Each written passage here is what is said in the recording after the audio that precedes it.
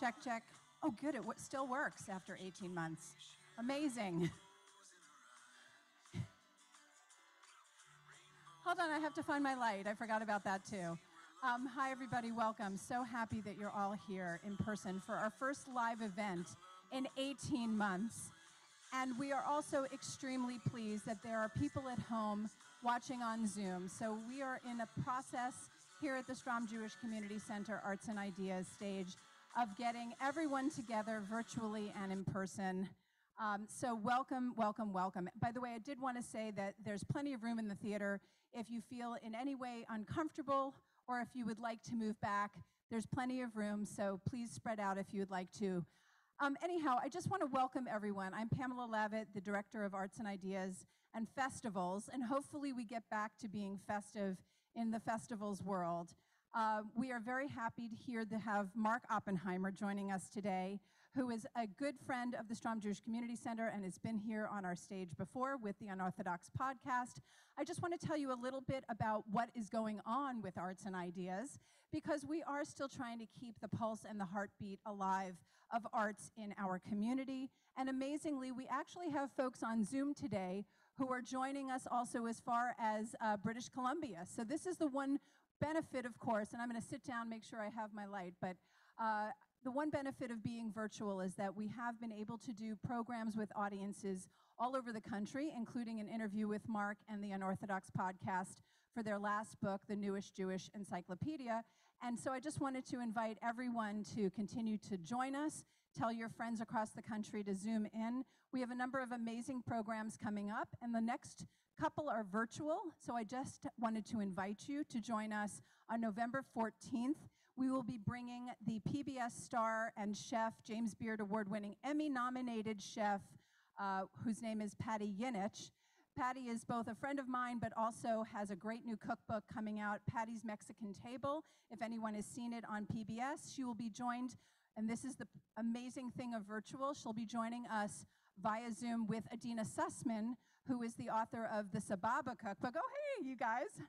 So Adina Sussman will be joining us, and she was also here on our stage, but she'll be coming in from Tel Aviv to do the interview virtually. So join us on November 14th. Patty Yinich and Adina Sussman will be talking about Mexican-Jewish mashup cooking, and Patty will be talking about her heritage growing up Jewish and Mexican, but of course her new cookbook is called Treasures of the Mexican Table.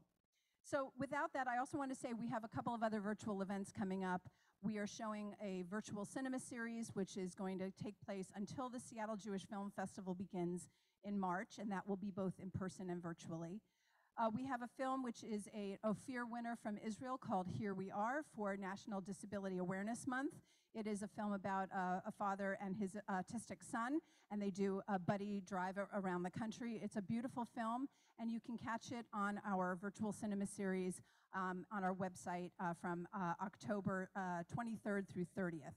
I'm also really happy to say we partnered again with the Black Jewish Coalition, which is a rabbi and reverend group, and they are putting together a conversation around multi-faith dialogue about prison justice reform. And Since I've Been Down is a free screening from October 16th through 19th. It is also on our website, and it'll be followed with a discussion with rabbis and reverends on October 24th. So everyone who watches the film will be invited into that Zoom around justice. And it's basically from Zoom to action. So there's some action attached to the screening of that. And I want to thank Rabbi Rosenbaum for his incredible work with the Black Jewish Coalition. Finally, I just wanted to say all of these programs can be found on sjcc.org/arts, so put that down. And a lot of the events, including today, if Mark gives me permission, at some point, are recorded for our YouTube channel. So our YouTube channel, The Richness of Zoom, means if you go to Arts and Ideas on YouTube, you can see most of our author conversations recorded there or our on-demand page. So I hope you'll join us and listen to these events over and over. And everyone in the room will get a link to that in advance of it being released publicly, so you'll be able to watch it. So if you have friends that were supposed to join you today and missed this program, they can do it. We'll also have copies of the book afterwards. I wanted to make mention, Mark will be here afterwards, so please join us in the cafe. There'll be signings of the book, and you can purchase additional copies of the book. And you all got a Post-it for those of you that have a book. If you want something written on there or your name is hard to spell or whatever, please write for Mark on the Post-it what you'd like him to write on your book. Finally, we're going to have, Mark's going to be up here by himself for about 30 minutes. Since we're on Zoom, I just wanted to tell everyone watching at home, you can put your questions in the chat, and we will answer those questions at the end. You'll be able to answer your questions live, I hope. Those of you here, I'll be out later to moderate a conversation and help you. You don't need a microphone, you just have to speak really loudly, and we'll get that your question repeated. So we have about an hour of delicious conversation, but also just wanted to say on the 3rd anniversary, I want to say thank you. We are on the lands of the Duwamish people.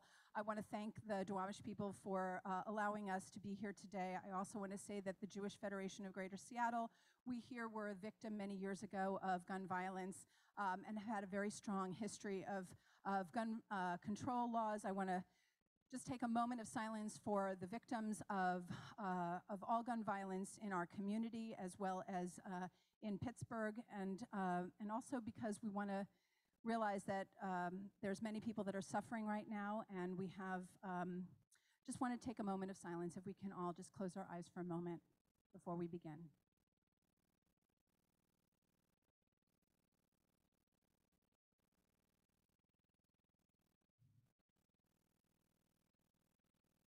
Okay.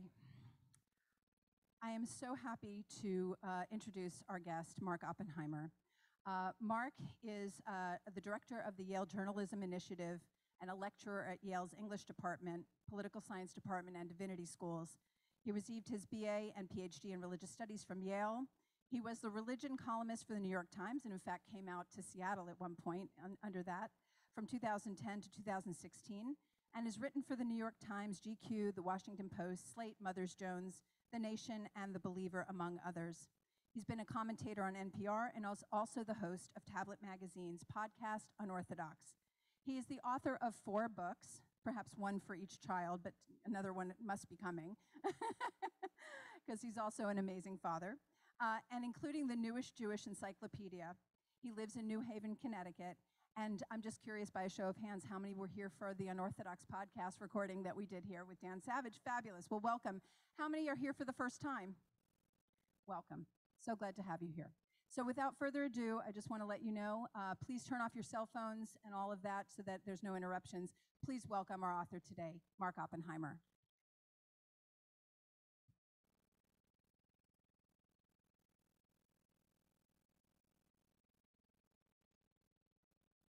There we are. Thank you all so much for coming out. It's really great to be here, and I know there are also a lot of you on Zoom, and so I say hello to you in Zoom land. I'm going to start with a joke because, you know, it's such an uplifting topic. No, this really happened, and I realized when it really happened that I had to tell my audiences about it, which is the book came out last Tuesday, so less than a week ago. And I was in a local bookstore, an independent, because I love supporting independents. Not an independent anywhere on your coast. It's not an independent you know, but a different independent bookstore. And I went in, and being the narcissist that all writers are, as well as the bundle of anxiety that we all are, I wanted to know if they were carrying my book. And so I went up to the desk, and I said, you know, just curious, do you by any chance have a book by Mark Oppenheimer, and it's called, and the bookseller said, what's it called? And I said, Squirrel Hill. And she said, well, have you checked animals? And I said, it's not about squirrels. And, you know, but how would she have known, right? But in that moment, actually, I thought, you know, there's something spiritually right about that, because actually, as those of you who know Squirrel Hill know, and a lot of people when I go on these talks, and I've already done a few, do know Squirrel Hill. The Pittsburgh diaspora is huge, and Squirrel Hill is such a special place in American Judaism, but also in the hearts of everyone who loves neighborhood, because it's such a classically wonderful neighborhood, that Squirrel Hill actually is a kind of merry place. It is what it sounds like, which is, if you picture a hill where squirrels run around, it is a chipper, happy, perky place. And that gets to the heart of something that I hope I'll convey to you today, which is that this is not a sad book. And when I was working on this book, and in a moment I'll tell you the story of how I came to be working on it, and then we're going to look at some photographs from the book, and we're going to talk, and then we're going to have some questions, and it's going to be great fun. But when I was working on the book for 18 months after the shooting, and I flew to Pittsburgh 32 times, and I interviewed over 200 people, something like 250 people, I was deeply immersed in it. And people would say to me, well, that must be such a sad project. And I said, no, the stories are often sad. And of course, something very sad has happened. But it's an immensely hopeful project. I found myself almost bouncing with hopefulness sometimes because of the resilience of the people in Squirrel Hill and the way they came together for each other. It is my strong hunch that a lot of you remember where you were when you heard about the shooting at Tree of Life, a shooting that claimed the lives of 11 people of the 22 who were inside. 2 more who were inside were badly wounded but survived. 9 emerged physically unscathed. Several of the police officers who responded were also injured. But of the 22 inside, 11 died. It was the worst anti-Semitic killing in the history of this country's land, both before and after the founding of the country. North America has never seen so many Jews killed at once as on that morning. And I'll tell you where I was, which is I was sitting in a car in Boston, Massachusetts, Newton to be precise, the suburb of Newton, where I had gone with my eldest daughter, Rebecca, for the bat mitzvah of a good friend of hers from summer camp. So we were about 2 hours from home. We live in New Haven, Connecticut. We'd driven up that morning to attend this bat mitzvah. And we left our phones in the car because we tried to be as respectful of the Sabbath as possible. We were inside the synagogue from about 9 in the morning until 1 in the afternoon. We had lunch inside the synagogue. We came back out, got in the car, opened up the phones. I wanted to check in with my wife, see that everything was okay on the home front. And I had just screen after screen of messages, are you going to Pittsburgh? Do you know anyone in Pittsburgh? Did you hear about Pittsburgh? When are we going to Pittsburgh? I had no idea what they were talking about. So I navigated over to one of the news apps on my phone, and I saw what had happened. And Rebecca saw a look on my face and said, Dad, what's going on? Is everything okay? And I said, there's been a shooting at a synagogue in Squirrel Hill. And she said, Squirrel Hill, aren't we from Squirrel Hill? And I said, yeah, we are. No, not literally. She grew up in New Haven, and I'm from Springfield, Massachusetts. But my father, her grandpa, and 4 generations of his family before him were all from Pittsburgh. And they'd been Squirrel Hill residents for the last 3 of those 5 generations since about the time of World War I, which is when Squirrel Hill was settled. And for about a century exactly, from about 1915, 1920 until the present, about 100 years exactly, the neighborhood has been substantively Jewish, the oldest, most stable, most consistently Jewish neighborhood in the history of the country. So when I saw that there was a shooting there, I was struck by the irony, as one journalist was soon to write, that the deadliest anti-Semitic attack in American history came to one of the least anti-Semitic places. Pittsburgh had been such a good home for Jews, and including generations of my own family since the 1840s. Pretty soon thereafter, I realized that I wanted to write about this, not only as someone who's been practicing journalism for 2 decades since getting out of college, but also as somebody with family roots in Squirrel Hill, and also as someone who had a very specific curiosity about this from the start. And this goes back to the idea of Squirrel Hill as a merry and happy place, as a place that sounds like squirrels on a hill, as a place where a book might get shelved in the animal section, not in the mass killing section or whatever that's called. I thought almost from the start it would be interesting to write a book about a mass killing that was not about the killer. Let me say that again. It would be interesting to write a book about a mass killing that was not about the killer. There have been some very fine books about mass killings in America. Let me mention Dave Cullen's book, Columbine, which is the greatest of these books. He's also done a book on Parkland. There was a very fine book on the Mother Emanuel shooting in Charleston. In some of these cases, I don't want to say all of them. Oh, there was also an extraordinary book on the killing in Scandinavia, in Finland, where 70 people were killed. Was that Finland or Norway? Norway, thank you. I always get that wrong.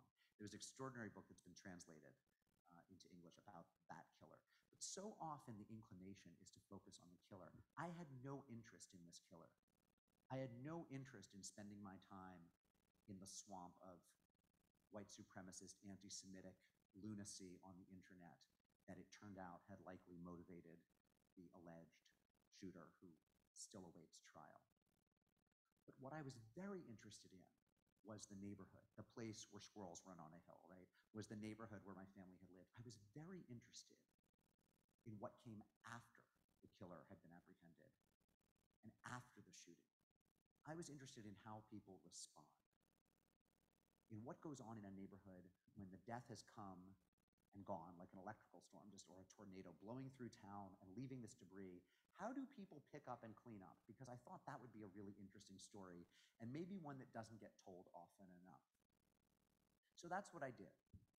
I spent 18 months hanging out, getting to know the people who took a role in the healing and the grieving and the post-traumatic activity, the life of the town, bringing it back to life and figuring out how to survive and also how to thrive in the aftermath of a mass killing, which is why the book is called Squirrel Hill, because the protagonist here is the neighborhood and so many people in it. Let me read you just 2 quick pages from this, and then I want to look at some of the photographs from the book. The book has 60 photographs. It's chock full of them. I think I write good prose, but I actually thought that there's really nothing so vivid as seeing the people involved to bring them to life.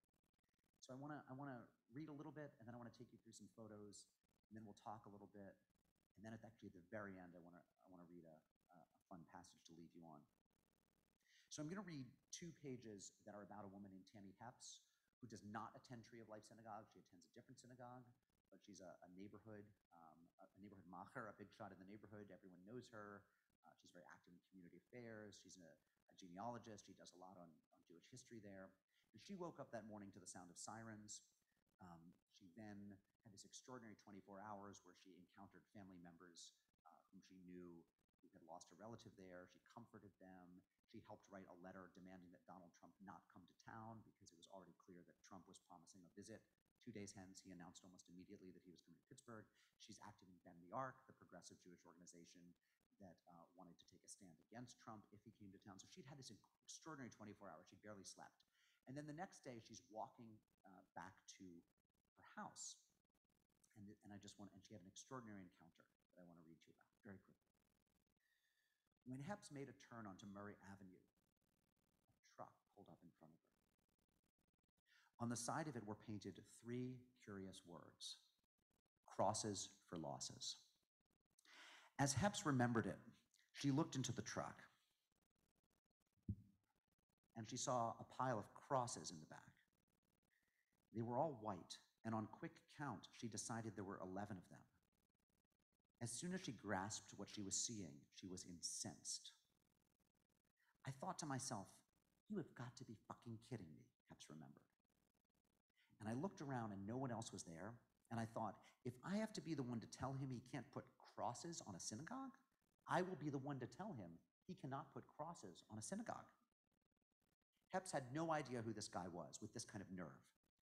As she was figuring out what to say to him, trying to keep her cool, she saw on the front seat of his truck a pile of wooden 6-pointed stars.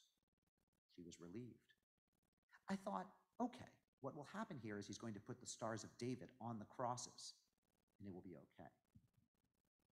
The man she's encountered, editorial aside here, the man she's encountered is Gregory Zanis, who died last December. His obituary was in the New York Times. He was famous for founding this nonprofit called Crosses for Losses. He drove across the country in his own truck, planting crosses in honor of victims of violent deaths, sometimes plane crashes, but more often people who had died in mass killings. So he became sort of this figure. He was an evangelical Christian, but as we're learning, he tried to be sensitive when he was planting crosses in honor of non-Christians. Zanis got out on the driver's side of the truck and approached Hepps. She looked him up and down. He was tired, unshaven, old. What was he doing here? Where had he come from? Then she looked down and saw his hands, and it was as if something became clear. I saw his hands were covered in white paint, Hepps remembered. It's like he painted these things overnight and didn't even have time to wash his hands. He told me his intention. He said to me, I made these things, got in my truck, and drove 9 hours. There was white paint on his hands. He said to me, I've been driving the whole time. I don't even know the names of the people who have died. I have to write their names on the stars. And then Heps knew what she had to do. Her mother had emailed her the full list of the dead that morning, so she had the names on her phone. Joyce Feinberg, Richard Gottfried, Rose Mallinger, Jerry Rabinowitz, Cecil Rosenthal, David Rosenthal, Bernice Simon, Sylvan Simon, Daniel Stein, Melvin Wax, Irv Younger.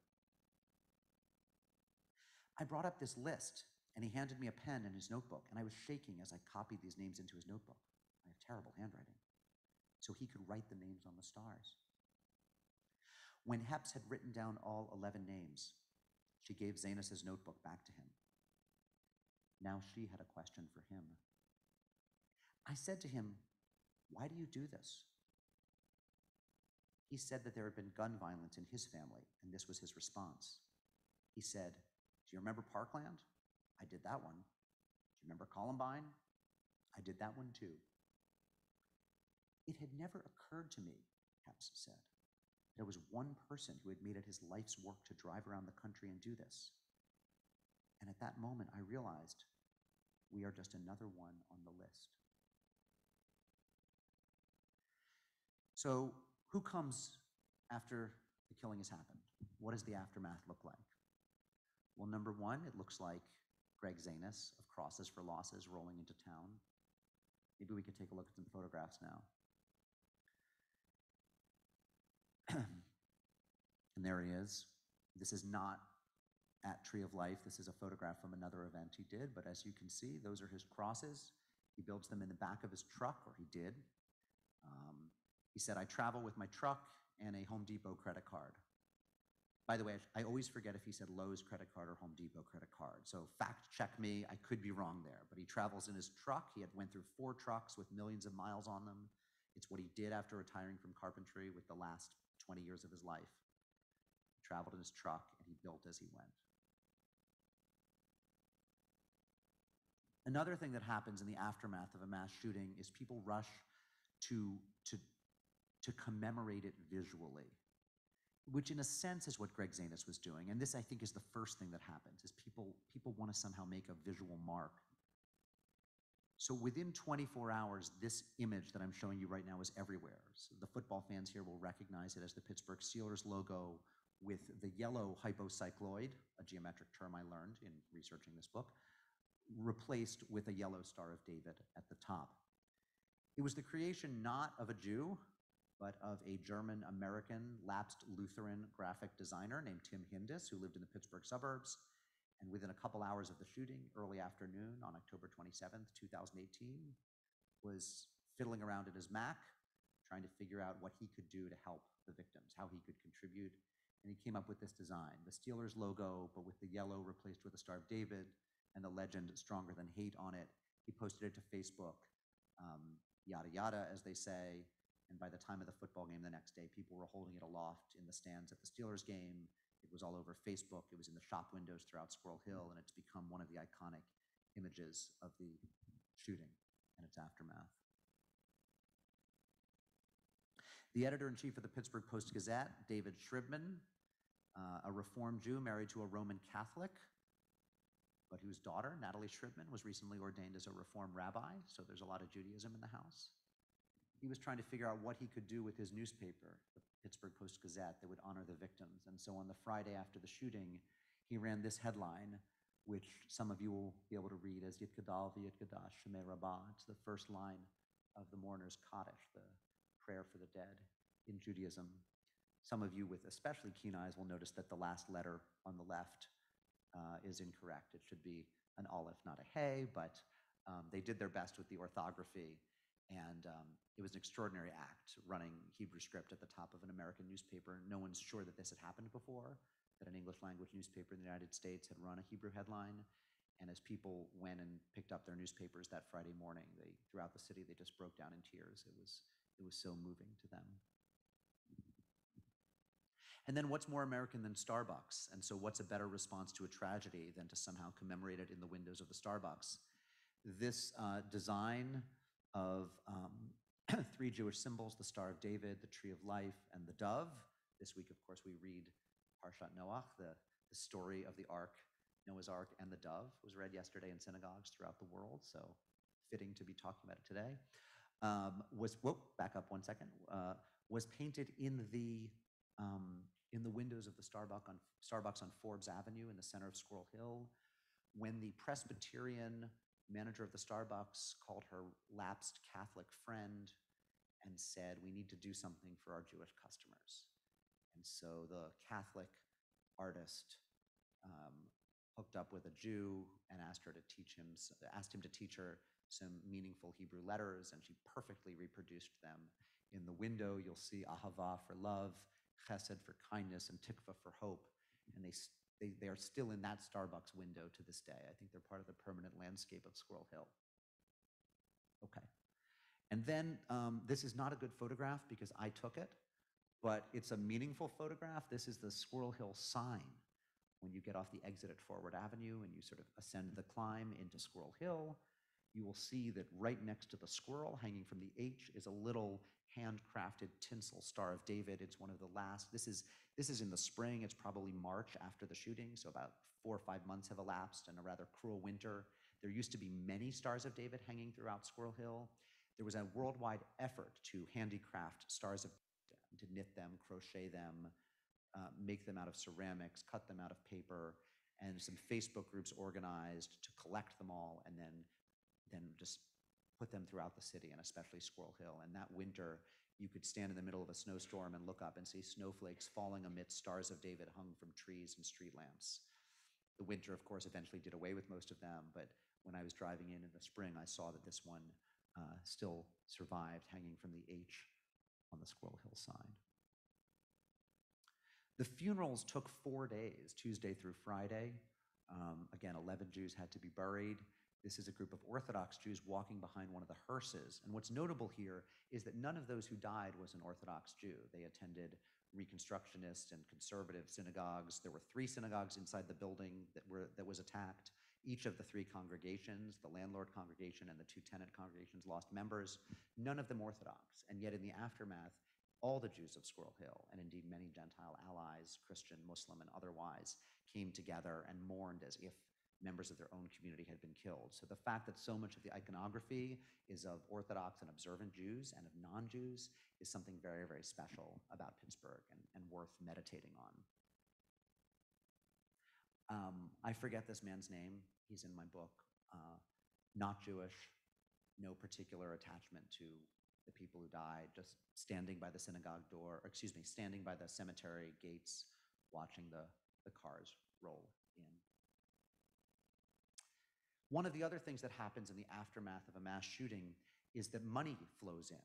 A lot of people, some people want to bake goods for the victims' families. Some people want to create symbols. Some people just want to write a check or go to the website and give their credit card number, right?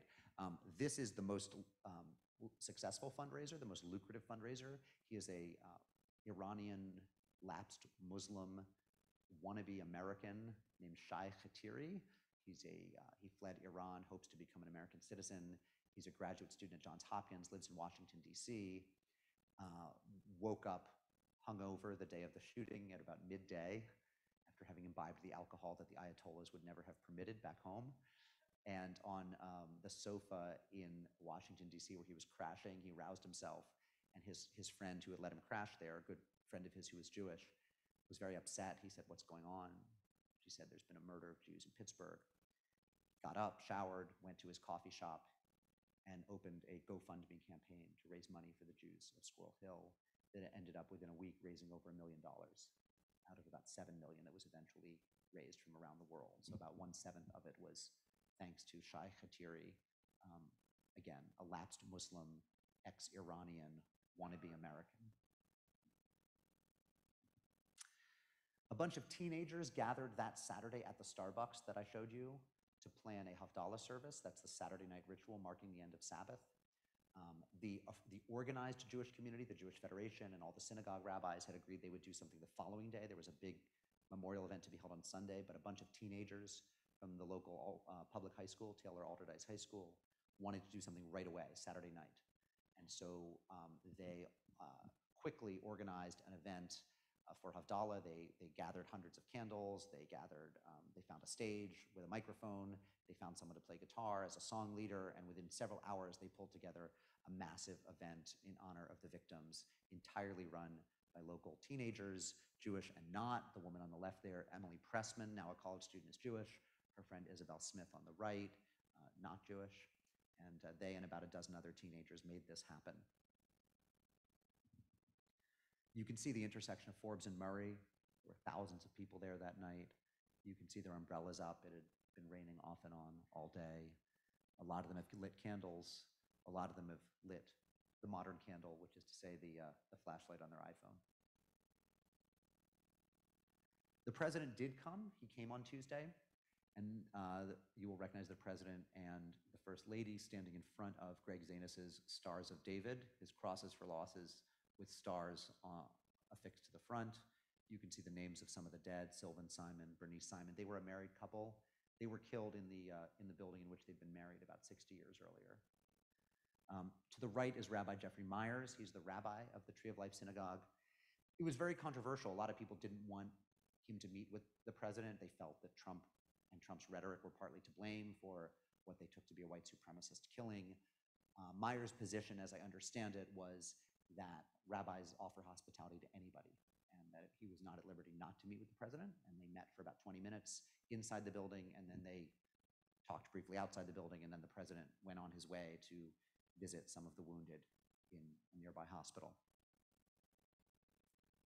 But there was protest, and it was a peaceful protest. You can see, if you look carefully, that what the protesters are doing is holding aloft black strips of paper. They performed a kind of Kriya. This is the Jewish ritual of mourning. If someone's dead, you know that it's traditional to tear your garment as a kind of strike against vanity. Sometimes people will affix a black ribbon to their garment and then rip that ribbon. And what they did was they handed out black pieces of paper, and they, on cue, they all simultaneously tore the black pieces of paper as an act of mourning and also as a gesture against the president's visit. Some people were less polite about their objection to the president's visit, but there was at least one sign that said, as you can see, Nazi Trump, F off. This picture did not end up in the book. And, you know, it did not really represent what the march was, and what it was largely peaceful.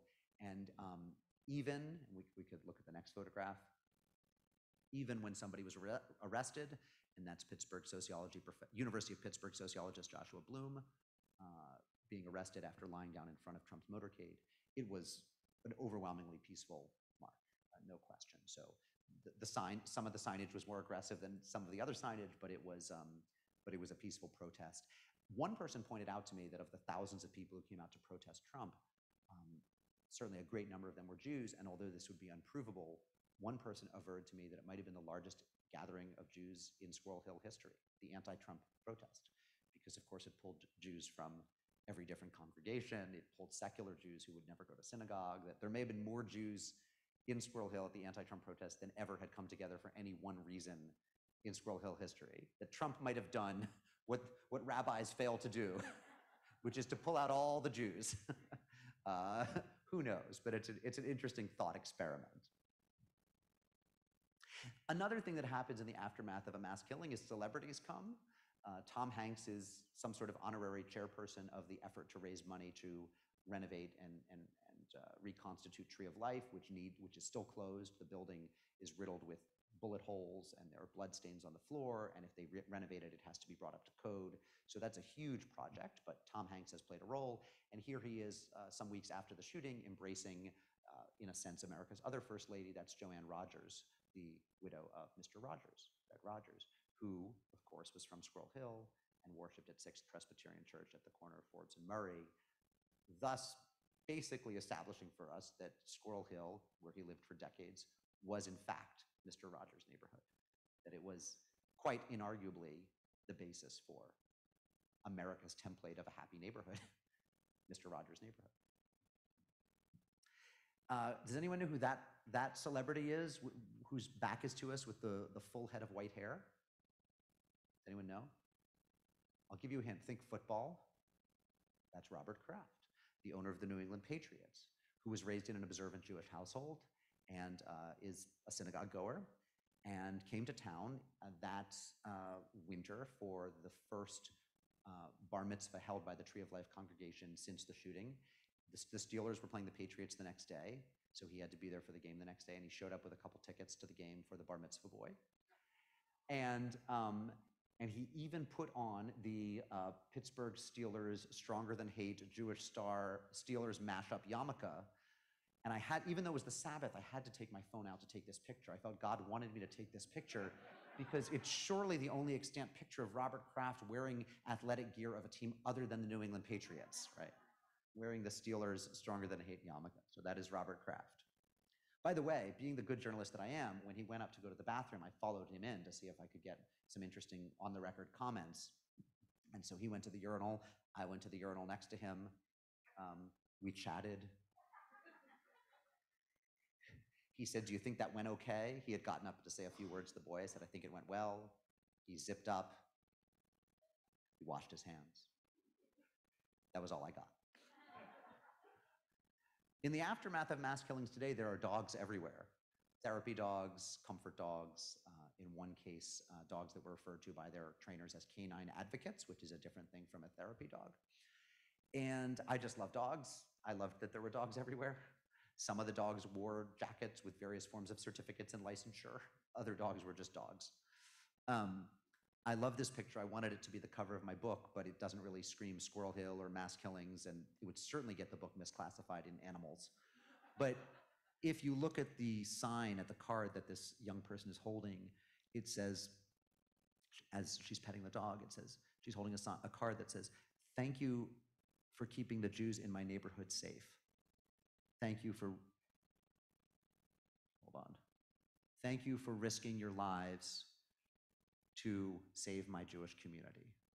Love, Mikey, age 9. And I imagine it was one of the many cards that was made for the police officers in the aftermath of the shooting.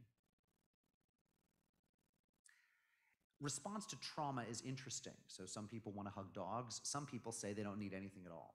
This is Joe Charney. He was the oldest survivor of the shooting. He was in his early 90s, still alive. And when I talked to him, I said, "Did you use any of the therapy groups, the grief counseling, the dogs?" And he said, "No, I didn't need any of that stuff. I was fine. My kids came to visit from out of town to check up on me. I sent them home." I mean, this is a guy who'd been in the room with the shooter. He'd looked at the shooter, and the shooter had fired at someone else, and he'd walked out. He'd survived. He like literally saw people getting blown away. And he was fine. And I said, how is that possible? He said, "Look, I served in World War II. You wouldn't believe the stuff I saw there." And he said, "I had a fairly unsuccessful career with a lot of sadness in it." He'd been a doctor who had never really made it, as he put it to me. He said, "Honestly, surviving a mass killing is hardly the worst thing that's ever happened to me." And as I was getting up to leave, I said, "Your children came to visit. No, you have 2 children?" He said, "Well, actually, I had 3. My eldest son, he was brilliant, David. He was one of the youngest people ever tenured at Harvard Law School. He was a brilliant man, but he was gay, and he got AIDS before they knew what to do about it, and he died." And I realized, holy cow, when you've been a war veteran who's seen people die in the theater of war, and you've lost a son to HIV, surviving a mass killing is hardly the most traumatic thing that's ever happened to you. So people respond differently. Everyone has a different story. And the last picture I want to show you is, speaking of people responding differently, is Robert Zacharias, who was a young, fairly secular Jew, teaches some sort of robotics that I don't understand at Carnegie Mellon University. And the day of the shooting, he was going to that vigil organized by the teens, the Havdalah vigil. And before he left, he reached into his closet, found the one yarmulke he owned, and he put it on his head, slapped it on his head. He'd never worn a yarmulke before for any sort of non-ritual purpose. And he went to the Havdalah, and afterwards he left the yarmulke on his head. And the next morning he got up and he thought, well, what the heck, I'll put it on again. And he just kept wearing it. And he's not an Orthodox Jew. He's not someone, I don't think he keeps kosher to this day. I don't think he keeps the Sabbath. He in no way, he made it very clear he doesn't represent observance, but he wanted to be more publicly, visibly Jewish after that. And I just want to conclude by saying that those stories were legion. You know, the person I met who decided to convert to Judaism after the shooting, the people who raised money, the people who did handiworks that they wanted, the people who baked challahs, the woman who showed up at the funeral home as they were preparing the bodies, as they were washing the bodies, and knocked at the back door, and someone opened the door, one of the people doing tahara, doing the washing of the bodies, and this Gentile woman just handed a wad of money, something like $1,000, and said, it's for the families, and just ran off into the night. I mean, if you looked closely enough, the trillion acts of chesed, of loving kindness in the aftermath, really did light some sort of way forward. And while in no sense do they obliterate the fact that this was one of the saddest things to happen, and I've reported on clergy abuse, I've reported on all sorts of sad things, and this is certainly as sad as anything that I've reported on, in many very real ways, it does end up being a very hopeful story. So thank you.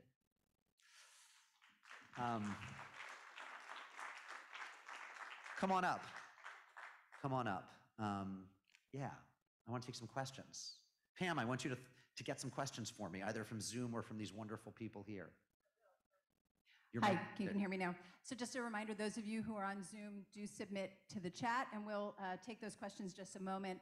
I just wanted to also thank our partners at ADL, Anti-Defamation League, Pacific Northwest Region, as well as Hillel University of Washington for being our community partners today.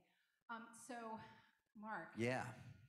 Amazingly, this book reminds me of a lot of critical geography work in the academic world, right? The neighborhood, and I know Rivi's from Squirrel Hill.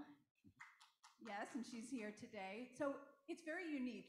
You know, the character of Squirrel Hill as a neighborhood, and the idea that place is such an important part. You have maps at the beginning. You show us the geography in the book of where people live, where the different institutions are. And then you have a section of the book where you talk about how most of us, including Seattle, we have Seward Park, right? So that's where you have, you know, the Orthodox community, and you have the Sephardic community, and then you have Capitol Hill, and there's lots of different neighborhoods. But Squirrel Hill is very unique in its geography. Can you just take a moment to talk about if it is the most unique place in the United States in this regard, and how many people are actually there? Right. So, yes, there's something, there's something very special about Squirrel Hill. And I could sum it up this with let me give you two things. One is that it is extremely Jewishly integrated, by which I mean it's the Orthodox neighborhood, but it's also the Reform neighborhood, and it's also the Reconstructionist neighborhood, it's also the conservative neighborhood, it's also the secular neighborhood. All of these Jews live side by side, and have since my dad was little. I mean, one of his best friends, my dad was from a very classical Reform background. I mean, they're, you know, as they called Rodef Sholem, Saint Rodefs. I mean, it was very churchy. It was very, no yarmulkes anywhere in sight. They would yank the yarmulke off your head if you tried to wear it inside. And one of his best friends, was Orthodox and lived right across the street. And that was not uncommon. And in most American Jewish communities, Jews tend to be Balkanized in different. I always laugh when I use the term Balkanized, because of course there are no Jews left in the Balkans. But Jews tend to be separated from each other, so that the Orthodox tend not to live near the other Jews, and then the secular Jews are dispersed to the winds. So that's number one, is it is relatively more integrated Jewishly than other communities. The other thing is that Squirrel Hill has remained about a third Jewish for a century. It's not 50% or 60% Jewish. To be clear, it's never been a majority Jewish, but it's been a meaningful third or so Jewish for about a century. And that comes from certain choices that were made, particularly in the 80s and 90s, by Jewish institutions not to go to the suburbs.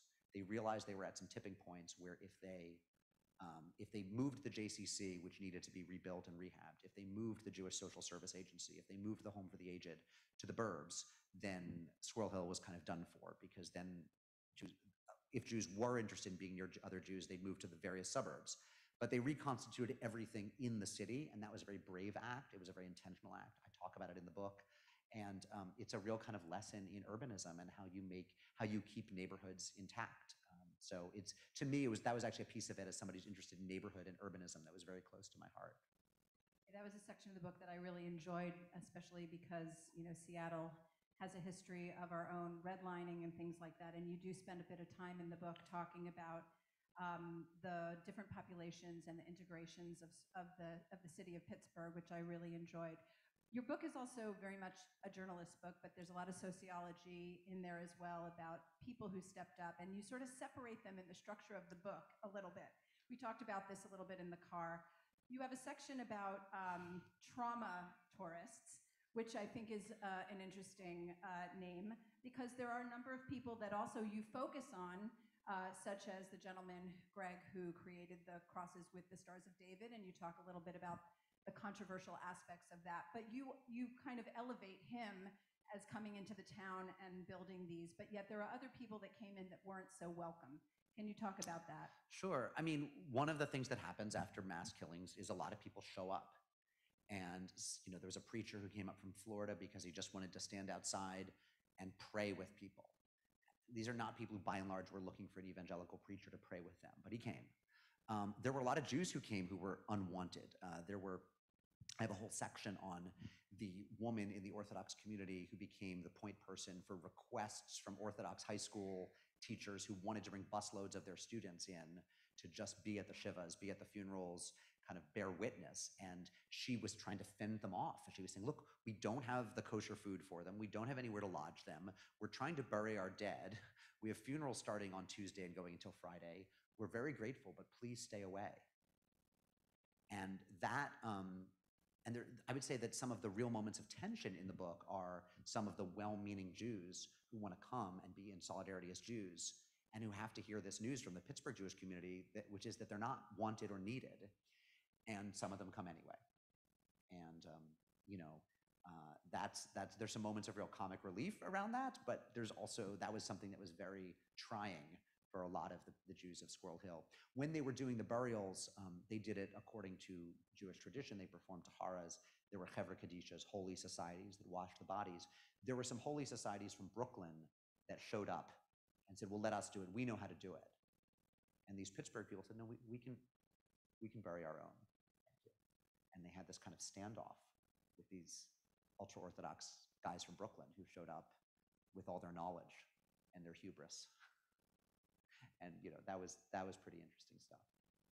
Yeah, I love that part of the book where the Shomrim, people who have to watch over the dead, a medieval custom, of course, of not letting the body and the soul separate before burial. And I love that there were sort of Shabbos goys, for lack of a better term, who sort of stepped up while people were mourning and taking care of the dead to help out. So can you talk about that a little bit, and then you guys get to prepare for your questions next.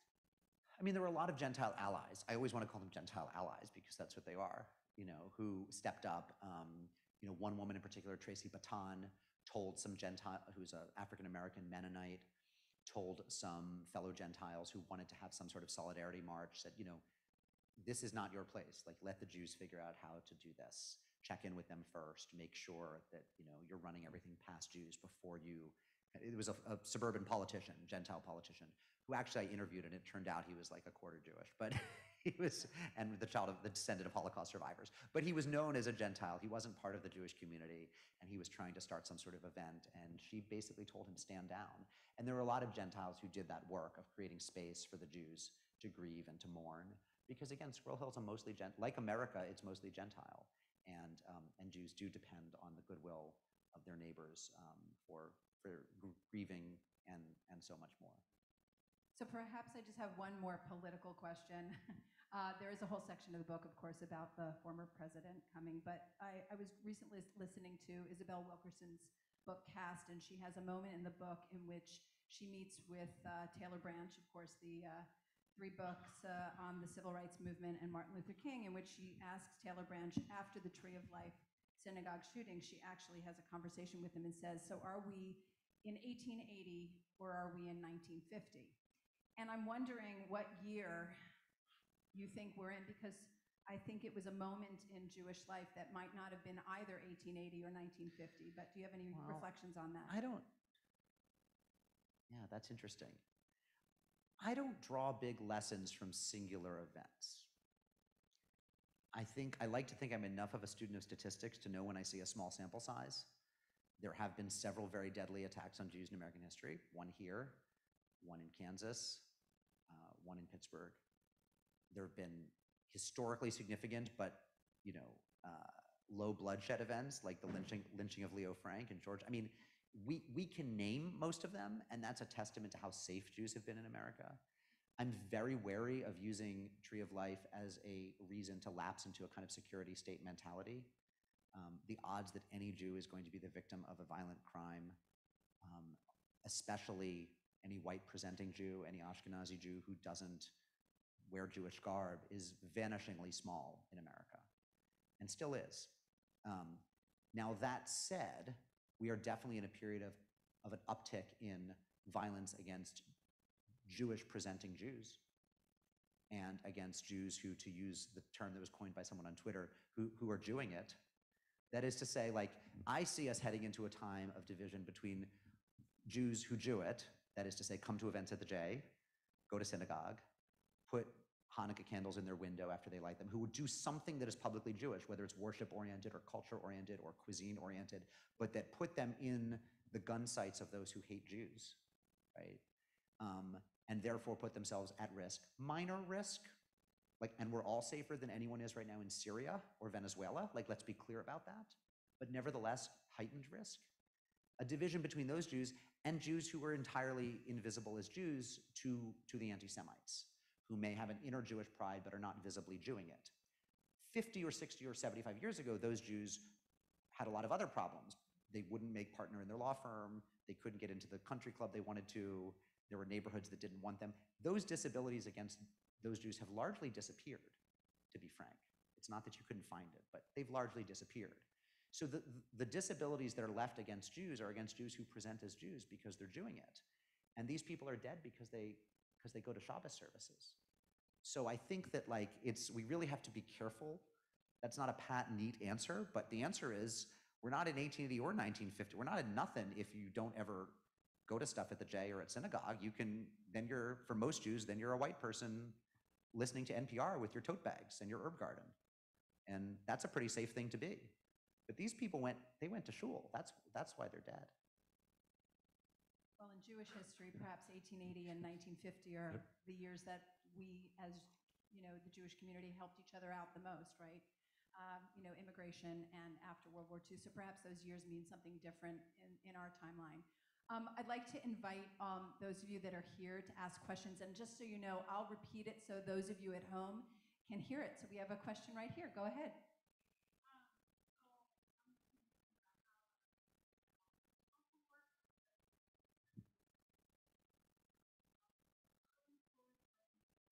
Awesome.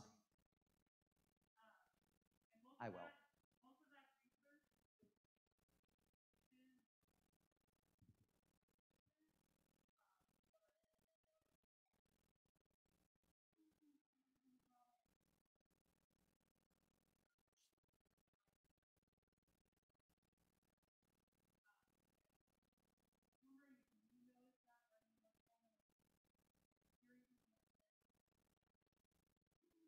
Mm-hmm. That's a great question. So our friend is studying bibliotherapy and asked if telling the stories is either healing for me or for any of the people I encountered. Let me speak about me first, because I'm an expert on me. There is a lot of discussion in the journalism world about journalists and trauma. There's actually a center at Columbia University, the Dart Center for Journalists and Trauma, run by my friend Bruce Shapiro, who himself was a victim of a violent crime. He was once attacked with a knife by a madman, a schizophrenic madman at a coffee shop who just ran in and started stabbing people. And I know of one other writer who has quite prominently written about mass killings who himself suffered some very severe depression that he traces to having been that immersed in the trauma. I think he's told the story publicly, but I'm not going to name him here because I can't remember how public he's been about it.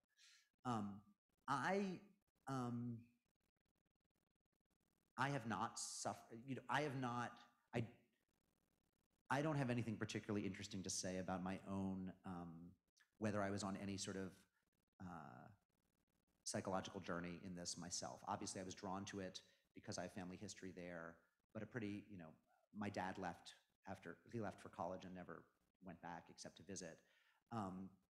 It didn't feel particularly connected to my own Jewish life, except in one way that I'll get to maybe with a final slide in a minute, in terms of my own sense of, why bad things happen to good people, which is a question I think you're as qualified to ask as I am, And I will also say that temperamentally, I'm not a depressive. I think I have to say, I think given what I know some other journalists have been through when they reported on mass killings, there's a whole range of experiences, and some of them come out of it very hopeful or fine, and some are very affected by it. I think temperamentally, I'm someone who has cathected a lot of the stuff I've written about pretty well, and I don't tend to dwell in it very much. I think that's just maybe a quirk of genetics. The people who told stories, I will say, some people very badly want to tell, as you know in the work you do, people do want to be heard. Not everyone is an extrovert and wants to be heard loudly. Some people only want to be heard by their therapist or their loved ones or their teacher or somebody close. But some people want their stories to be heard publicly. And I would say that the response rate of people I wanted to talk to who responded affirmatively to me and granted me an interview, almost always an on-the-record interview in which they were willing to have their names used, was well over 90%. And I think that people very much felt that that their stories, whatever their small piece of this was, they wanted it to be heard. And I will say, the notes I have gotten from people who were in the book, notes I was terrified to get. I mean, the scariest email to get is the email from somebody who's just read the book, which they've all been doing in the last couple weeks because the book just came out. And you see it in your inbox, an email from so-and-so, and you think, and to a person, they've said, thank you for telling our story. So I can only speak that for them, it seems to have been worthwhile. Anyway, yeah. Can I just add one quick thing? There's a wonderful book by Shoshana Feldman and Dory Laub, who did all of the Shoah Foundation interviews with survivors, which is called Trauma. I highly recommend it. It might be a helpful book in terms of long-form storytelling and healing. Go ahead. Thank you for having me.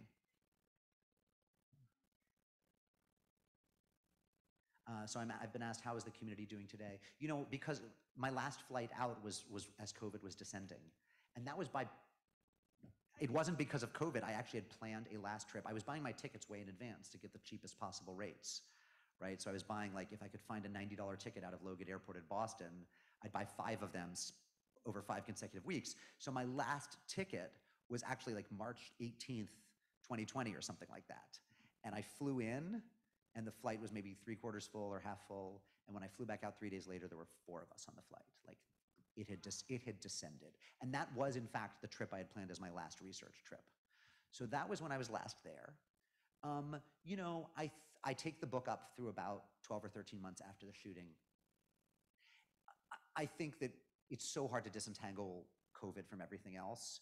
So much of this book is about how much interpersonal relationships matter. It's so much about the hug that they get in the Giant Eagle supermarket, or Murray Avenue Kosher, or Amazing Books and Records, or the public library right there on Forbes. It's so much about how we are primed as human beings to want actual proximity and to see people in person and get unexpected hugs and not live our lives on the internet.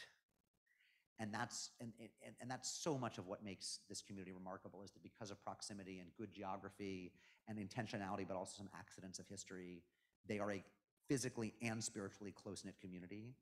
And so COVID has obviously taken a big swipe at that. But my sense is that, look, everyone's on their own personal road. There are definitely people, there's a woman who still tells me my son is still afraid to wear his yarmulke in public, or wear the Star of David around his neck. There are still people who are not well, of course. But I think that by and large, the story of this book is that Squirrel Hill is much bigger than the shooter.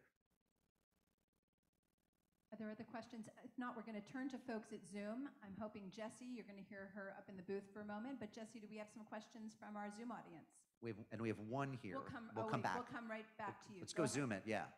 Go ahead. We'll take the question in the audience first. Okay.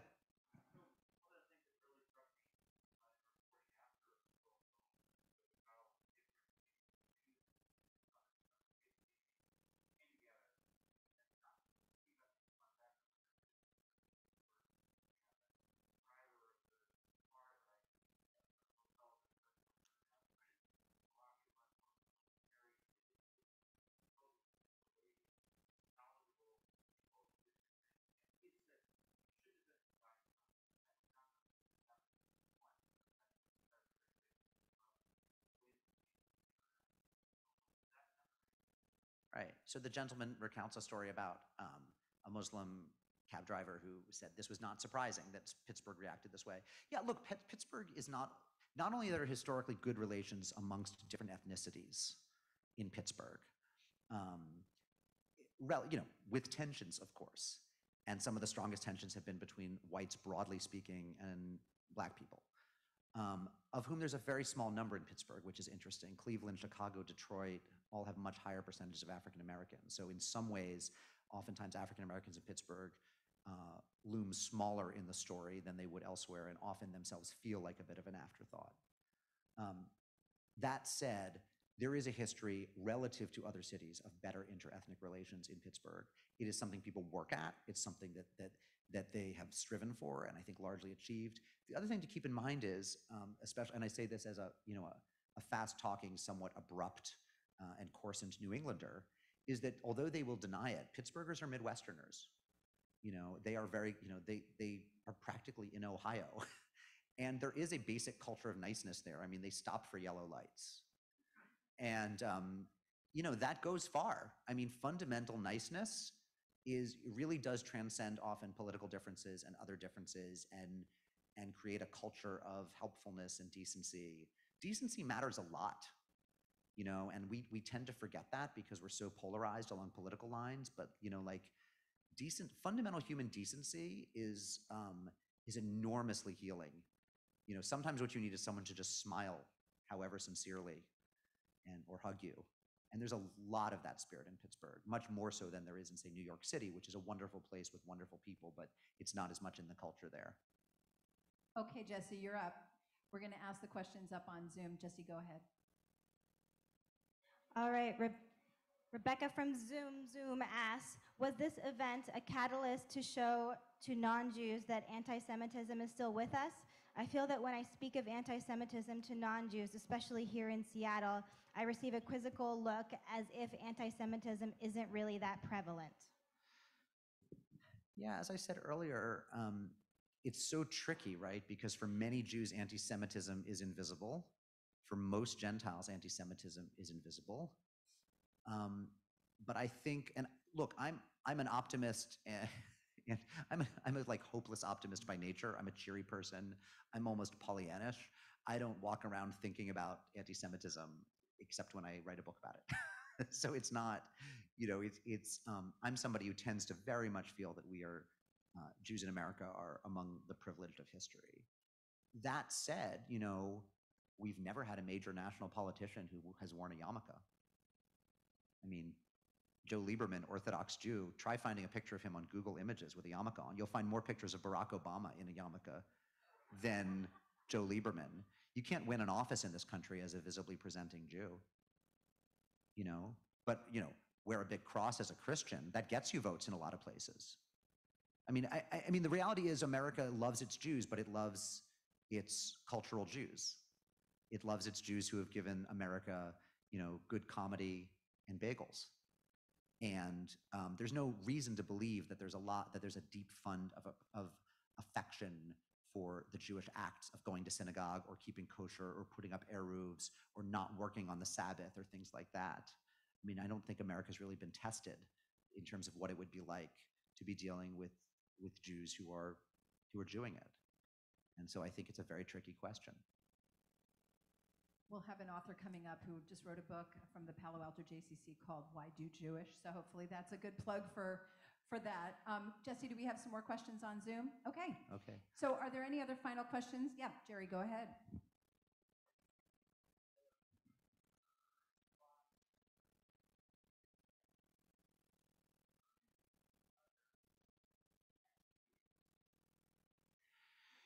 Oh, that's so interesting. The question was, can I compare the response to other mass shootings? The FBI defines a mass killing as any single event in which 4 or more people are killed. And by that definition, there have been several hundred of them since Columbine in 1999. We have not begun to understand what we've gone through in the past 22 years. No country has ever gone through anything quite like it. Other countries have gone through other terrible things, but the idea that killing random people with a gun would become an epidemic is really strange, and we have no real way of understanding it. And of course, it's terrifying in a way that more predictable killings are not, the random nature of it. To answer your question, there's so many ways to answer your question, but let me say this. If you think about mass killings in American history, very few of them have a target that in any way makes coherent sense. Mass killings are always nonsensical and, in a sense, insane. But most of them are even doubly and trebly insane because somebody decides to shoot up a shopping mall or a post office or a high school that they may not even have attended. It's just a place where they can find a lot of people. It's actually very few mass killings that have targeted, say, a house of worship, or some other place where you can say, oh, there's an ideology under attack, not just bodies made of flesh, but some idea. So Squirrel Hill Tree of Life actually has very few analogs in that regard. Mother Emanuel in Charleston, there was a Sikh temple attacked outside Milwaukee. It's actually like very few houses of worship have been hit. And I think that one reason this got so much attention is because it was a house of worship, and that strikes at something very deep in a country founded, among other things, on freedom of religion. And so the people in Squirrel Hill, I think, certainly think of themselves as that their closest kin in what they've gone through are the people in the community that lost 9 Black Christians in 2015 at the Mother Emanuel shooting at Emanuel AME Church in Charleston, South Carolina. But actually, most people in America who've been killed in these killings have been killed alongside people they didn't know but just happened to be shopping with that day or seeing a movie with, which has a kind of special sadness all of its own. And in some ways, the book that I wrote is about, well, what happens when the people know each other and the community knows them and can come together around them? That's a pretty rare thing in American Jewish history. Can I close by, can we go back to that slide? Yeah, but I definitely wanted to ask about the dogs, because as an animal lover, you did want to talk about the dogs that people bring in. And I just wanted to know if you wanted to add anything with respect to the people that descended, the people that wanted to do something, all these dogs descending on Pittsburgh, and what that meant for you. Well, for me, it was always a bonus that when I left home, where I have 2 dogs, that I found dogs to pet in Pittsburgh. There was someone who said to me, someone who was very close to the killing, who was not herself in the building, but was very close to people who were, who said to me outside one event, the dogs showed up at a lot of things. The therapy dog handlers brought them to various events where they thought people might be triggered or might be suffering trauma. And by the way, I understand, again, dogs definitely help me. But there was someone who, again, was one of the people suffering trauma who just emerged from one large public event, walked by the dogs, and kind of grabbed me and said, enough with the fucking dogs already. And, people react differently. Some people want to hug a dog, but keep in mind, some people are afraid of dogs, right? Like some people actually, the last thing they want when they're feeling raw is an 80-pound beast trying to slobber all over them. So, I mean, everyone is different. And one of the things I wanted to get across in this book is that there's so many, the protagonist is the neighborhood, because the neighborhood embraces dozens and dozens of individual stories, many of which have like humor and life and charm of their own, but people are very different. And one of the things that happens is that certain community leaders try to get everyone on the same page. They want a sort of unified messaging in Pittsburgh as well. And that does a kind of violence to the human spirit, because the spirit is that we're all eccentric and we all need to process things together, but also on our own. So in that, actually, I want to read 2 more. Can I read 2 more pages before I take my leave of you to go sign your books? So this is just funny. I kind of want to end on a funny note, because again, the book really is a lot of fun. So remember the dude with the yarmulke, who started wearing a yarmulke afterwards? Why don't we put him back up? Go like 2 slides back. Yeah, there's Zacharias, who's like such a sweetie. He is what he looks like, which is just a sweetie. Okay. Okay. So I'm going to pick up about 2 pages from the end of the Zach chapter. He had been wearing his yarmulke ever since. It's a new experience for me to be wearing a yarmulke out in the world on a regular basis, Zach said. It has these interesting implications. He mentioned a night when he and his girlfriend had been trying to decide where to go out and eat. I was like, well, Gooski's is open. And then I was like, but I've heard they have some Nazis at Gooski's. Zach was referring to the rumor that at some point, Some sort of neo-Nazi punk band had played a gig at Gooski's, a small dive bar in the Polish Hill neighborhood.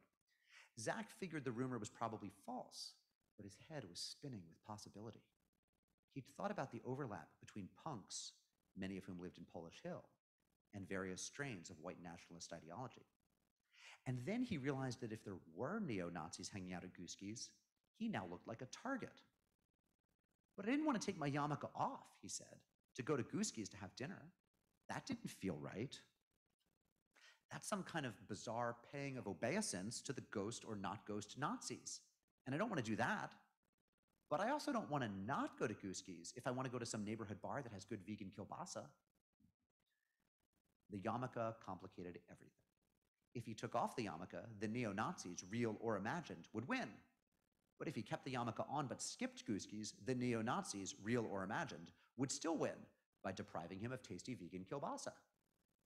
But if he said yes to the yarmulke and to Gooski's, he put his visibly Jewish self in sight of the real or imaginary neo-Nazis. To be clear, there is no evidence that neo-Nazis hang out at Gooski's. Zach weighed his options, screwed up his courage, and took himself and his girlfriend to Gooski's. When he stepped inside, he took a look around, and his first thought was, these are not people who want to hurt me. They're not anti-Semitic people here. He saw a coworker at the bar, reading the New York Times app on his iPhone as he drank a beer and smoked a cigarette. It was all copacetic. But the yarmulke was not finished with him yet. He and his girlfriend sat at the bar and placed their orders. I made a very expensive order by mistake, he said. And I was like, oh, I shouldn't get all that. He turned away from the bar to look at his menu to figure out what to order instead. And as he turned away, he noticed the bartender looking at his yarmulke. And then he was immediately concerned that she would see him changing his order as a manifestation of his Jewishness. I was like, oh, God damn it. Now I'm some sort of money-grubbing Jew. Like, I'm complaining about the expensive order and adjusting my order to be less expensive. So I felt bad about that because now I'm a symbol of all the Jews. I'm the standard bearer for all these people for whom I don't bear a standard. Zach was still feeling like the guy in a yarmulke who had flagged a problem with his restaurant tab when something compounded his misery. He lifted his bottle of Yingling. It's Pittsburgh, so it's probably Yingling. I actually asked him what beer was. He's like, I don't know, call it Yingling. He lifted his bottle of Yingling to his mouth to have a sip, and a bit of it sloshed out and landed on a man sitting next to him at the bar. It was just a tiny bit of beer, and it seemed that the man didn't notice. So Zach elected not to say anything. I thought, he doesn't notice, doesn't matter. But no sooner had Zach elected not to say anything than the man turned around. He had noticed. Zach quickly apologized, hoping to make everything right, but it was too late. I was like, I'm sorry, I spilled some beer, but I hadn't said it when I spilled it. So yet again, I think like, now I'm a jerk, a selfish, unapologetic Jew person. So it's even worse, everything is bad. He threw up his hands in despair. A public Jew can never win. So that was Zach's experience. Like all of this flowing from the attack at Tree of Life. I want to go one slide forward, and then we'll take it out with this. Yeah. So I'll get out of my own way so I can read this. So I didn't dedicate the book to anyone. You know, books now often have dedications, and I kind of felt like, I mean, I love my wife dearly, but like to Sid, who made it all possible, would be an odd dedication in a book about 11 people getting. It just didn't feel right. And I didn't know the 11 who died, and I didn't.